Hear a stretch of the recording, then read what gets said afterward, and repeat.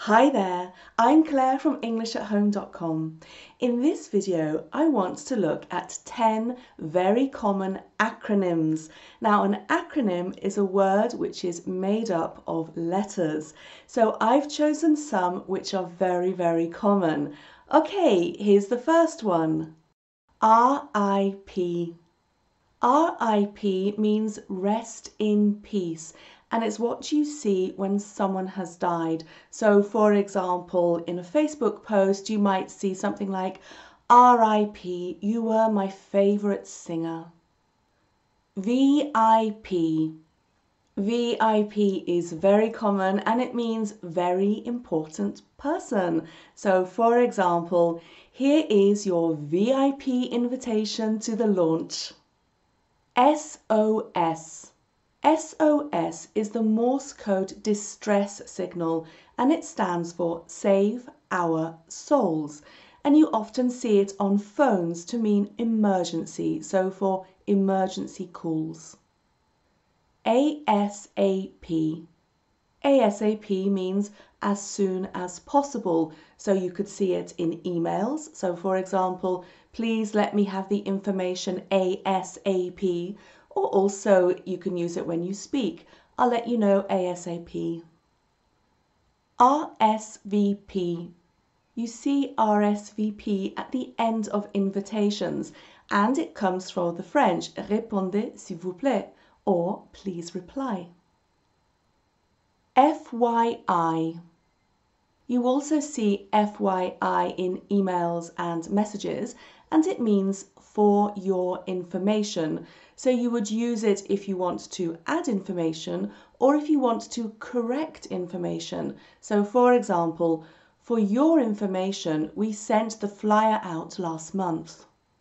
TLDR. TLDR stands for too long, didn't read, and I often see this in blog posts and also in email messages, and you see it at the end of the post or the message, and it's like a headline, and then underneath this TLDR you'll get the summary of that blog post or the message. IMO. You don't say IMO, but you'll see it a lot online, and it stands for in my opinion. So for example, in my opinion, he's a great actor. ONO. ONO is another thing that you see written, and you'll find it in forums or in newspapers when someone wants to sell something. So for example, if I want to sell my sofa and I want to sell it for £100, I could write ONO next to it, and it means or nearest offer. So I would write sofa for sale, £100 ONO. And you'll also often see another acronym which is VGC, and that stands for very good condition.